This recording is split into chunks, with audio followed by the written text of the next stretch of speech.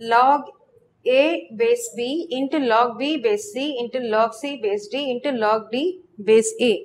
So here all the bases are different, but somewhere it is common. Like here the base is B and here the number is B. Similarly here the base is D and the number is D. So we can combine these things by making this as a common base. So here log A base B into this can be written as 1 by log C base B into log C base D into this is 1 by log A base D. So now we can see here the bases are same, so we can combine. So this is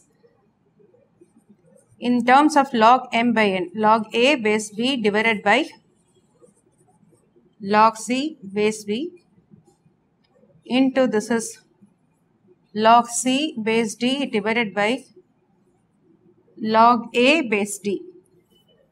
So the common base here is used.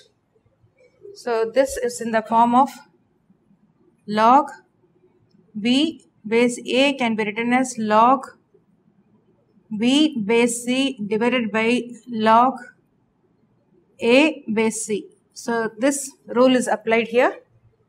So the common base, we can remove it. So here it is going to be log A base C into, similarly here D can be removed and you can say log C base A.